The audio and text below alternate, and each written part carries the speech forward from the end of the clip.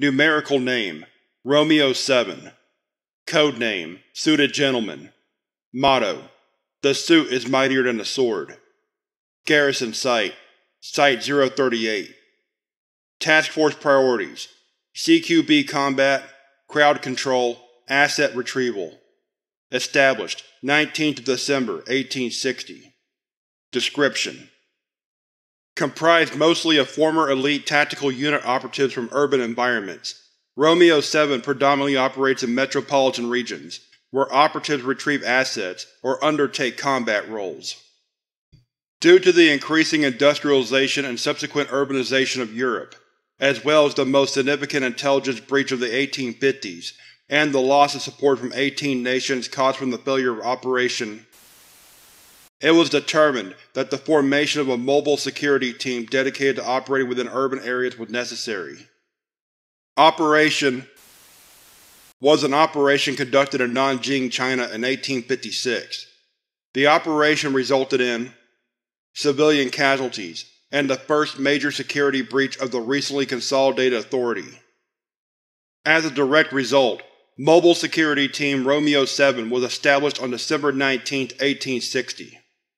The usefulness of Romeo-7 was quickly established during the Gita Crisis, provoked due to the refusal of both the Kingdom of the Two Sicilies and the Kingdom of Italy to extract authority assets and personnel in Gita during the Siege of Gita. A city in Latina Italy was the scene of the last stand of Francis II of the Two Sicilies against the forces of United Italy in 1860 to 1861. Romeo-7 was successful in extracting all 80 personnel and 15 Beta-class objects of Site-248-OL within 60 hours through various methods, with either the use of forged documents and bribery or through intimidation of local forces being the most successful. Romeo-7 was initially garrisoned across various authority sites, operating within urban areas within Europe and the United States.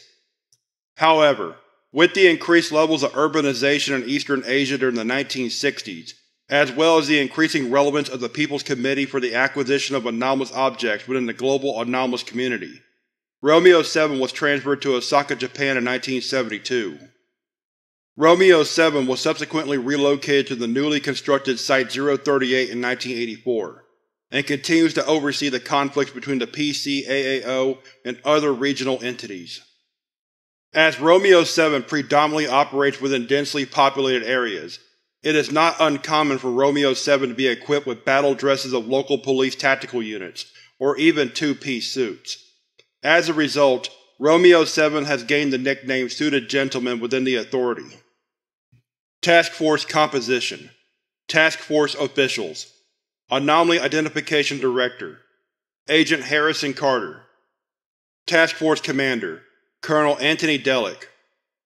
Anomaly Retrieval Director Detective Stanton Ewing. Infantry Division Director Major Franklin Cheng. Surveillance Division Director Dr. Andy Wong. Task Force Personnel: Anomaly Identification Operatives 25, Combat Operatives 220, Confidential Retrieval Operatives 149, Surveillance Division Personnel 36, Total Personnel 430. Armaments: Standard Firearms Pistol Glock 17, Glock 19. Submachine Gun H&K MP5, H&K MP7. Rifle Sig Sauer Sig 516, H&K G36, SR-16. Shotgun Mossberg 590, Remington H70. Sniper Remington 700. Surveillance Newcorp 10mm fisheye lapel pin camera, Huehung SJ9000 action camera. Assigned Objects: RPC 036, RPC 242, RPC 507, RPC 725, RPC 689. Retrieved Objects: RPC 085, RPC 177, RPC 194, RPC 237, RPC 323, RPC-378, RPC-422, RPC-426, RPC-502, RPC-621, RPC-725, RPC-749, RPC-750, RPC-886, RPC-896, RPC-960.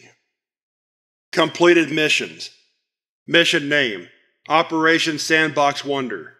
Status: Complete success. Date: June 25, 1872. Description: Authority intelligence was notified that a highly prolific auction of the non-anomalous community would involve several anomalous objects, including RPC. Due to the potential breaches and security that this auction would pose, as well as the potential involvement of other hostile groups of interest, it was decided that Romeo-7 was to intervene. Romeo-7 was successful in neutralizing all threats, and successfully retrieved all anomalous objects. Note: Operation Sandbox Wonder was the event in which Romeo-7 earned the nickname Suited Gentleman, as operatives were restricted to donning two-piece suits during the operation. Siege of Site-038. Mission name: Not applicable. Status: Partial success. Date: November 13, 1998. Description: On November 10, 1998, a force of approximately 240 Church of Malthus operatives were able to surpass Site-038 security systems by the utilization of a portal-based anomaly, resulting in the lockdown of Site-038 Sublevel 1-4. On November 13, 1998, Romeo-7 operatives, joined by, were able to breach Site-038 by rappelling down the elevator shafts of Site-038 C and D Core. Romeo-7 proceeded to terminate Malthus operatives and capture more, with less than 20 Malthus operatives successfully withdrawing. 3 Authority research personnel were terminated during the siege. Note: Intelligence extracted from captured Malthus operatives led to Operation Housewarming Party. Operation Housewarming Party. Mission name: Operation Housewarming Party. Status: Complete success. Date: September 15, 2000.